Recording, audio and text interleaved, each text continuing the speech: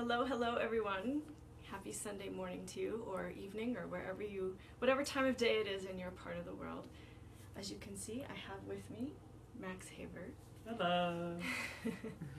And I wanted to do this video because I've been seeing a lot of predictions about what's going to be happening in the next few months. And so many of them are gloom and doom. Hi, James. So many of them are, explaining how the financial system is going to collapse and we need extra food and water and all of these horrible things that are going to happen. And so while I understand that that is a very feasible timeline, that is very likely if we aren't in our power. Okay, so what I really want to talk with you about this morning is the difference we can make as lightworkers and the power of our creations. So thank you all for being with me this morning. I am just a little bit tired of seeing these predictions, because it triggers in me this, why aren't the lightworkers getting it? And I'm a little bit passionate about this, so you have to forgive my passionate energy here, but why aren't we getting it? Why aren't we understanding that we can create something totally different? We don't have to experience the gloom and doom. We don't have to experience the financial collapse, the travesty, all the things that channelers are predicting, all of the things that, if you just, read whatever news sources, the predictions that are coming out saying the collapse that's going to happen and, all the fear mongering. Why are we allowing that to give us power? Why, you guys? Seriously, if you have insights about this, feel free to post them in the comments below, because what I know is the kind of power that we have to create something totally different. Of course, this is why I'm doing the Creation Temple, so that those who want to join me in creating something much better, we can bring our powers of amplification together in this creation process and create heaven on earth, rather than all the doom and gloom that's being predicted. So I'm curious, Max, if you have any insight about this. Well, what people are predicting is based on the energies that they're holding within themselves. And so as the energies are amplified and we step more and more into our power each individually, we're going to be manifesting with much greater ability. Yeah. And so people that are predicting and seeing things that are not going to be maybe as enjoyable in their experience, that's what they're holding in their energy, and that perhaps what they will be creating in their experience. We talked about this in our apocalyptic disclosure video. Mm-hmm. Maybe you could share a little bit about that and how that's influencing what people are experiencing right now. By influencing, do you mean the outward experience or the perception of what's to come? Their perception of what's to come, because our perception creates our external experience. Okay, so the energy that they are holding or that they're engaging with is what you are calling that fear-based narrative, right? Mm-hmm. So that would be a collapse of the financial system, police state, and all the other stuff. Lots of wars and stuff. Right. And so that's what they're engaging with, and that's what they're giving energy, and it's coming up to be cleared. That's what all this energy is bringing up. It's this light shining on the shadow, and it's bringing up all of this to be cleared. And so this is part of being in that power, is experiencing what you're still holding in your field and releasing it. And if you are still seeing others engage with it or reflect that to not be pulled out of centered by it. Huge. Which is part of the mastery. Yes. Huge. Yeah. I mean, we can talk about how some of our friends are so distracted and emotionally engaged with the political process that's happening in the US right now. Mm-hmm. And I'm like, you guys, you're missing the opportunity that's right in front of you to create something so amazing. Mm-hmm. Like, think about your emotional power, how powerful your emotions are. And if you allow yourself to be wallowing in certain emotions, or you allow yourself to be distracted by certain things and you give it your emotional and energetic power, that takes away from your power to create amazing things in your everyday life. Mm-hmm. And I feel like I come from a place of empowerment with this because I have created an amazing life. I am creating an amazing life. And it's because I have not allowed myself to be distracted by all the stuff that's happening out there. And it's not like I have my head in the sand. It's not like I don't know what's going on. It's because I know what's going on that I'm ultra committed and focused to creating something better. Mm-hmm. And being a super sensitive, deeply emotional feeler, I can feel all that stuff. Like, there's no way I could put my head in the sand and ignore it because I can feel that it's going on out there. Mm. So, what can we do? You know, I've been talking about the Creation Temple and how that's a place for our soul family to come together and amplify our creations of light.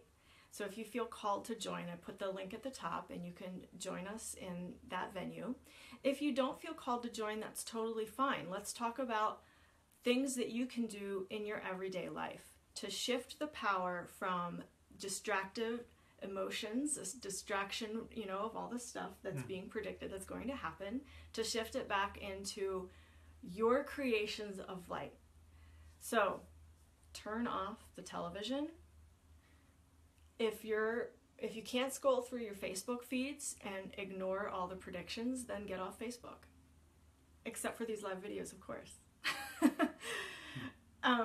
It has a lot to do with discipline.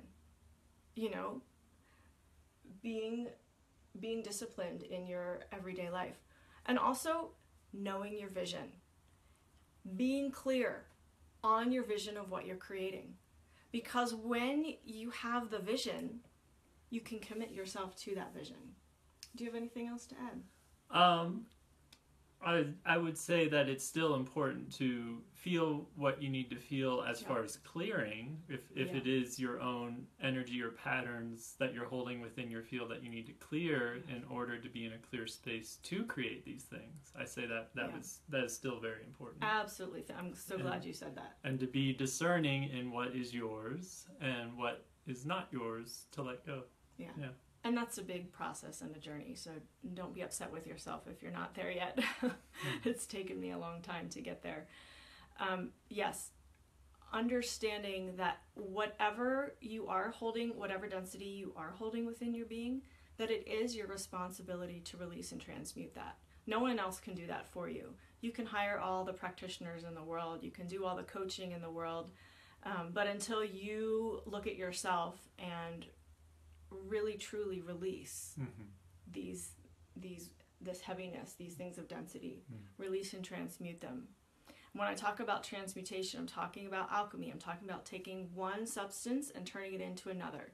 So something, a fear-based belief system, you release that, you turn it into love and light, and then you integrate that love and light. I like that you said truly release, because there is some people that practice projecting their positive manifestation without actually clearing what they're still holding.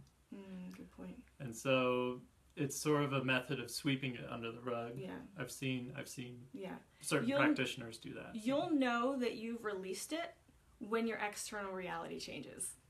If you haven't released it, you'll keep creating the same thing over and over again. I would also say if it does come up, it wouldn't pull you out of center like it used to. Exactly. That is a very big indicator as well. Yeah. So just as an example, for me, doing this video, I actually feel very centered and very empowered, very passionate. And when I talk about being triggered, I'm not talking about a trigger that gets me upset or pulls me out of my center, it's triggering this part of me that's like, whoa, we can change this, you guys. We can create something much better. And so that's a call to action. That's a call to action, yeah. So do you have anything else before we... Is there... What is your vision that you're creating? Maybe you would like to share. Okay. Maybe you would like to share. My vision of heaven on earth is where we all have cleared ourselves, where we remember who we are as love and light. And from that place of alignment, we create beautiful gardens so that everyone has healthy organic food to eat. We are creating from our power, from our sovereignty, so that as we share with each other, there are beautiful exchanges with each other. We don't need money to place a value or worth on what we're offering.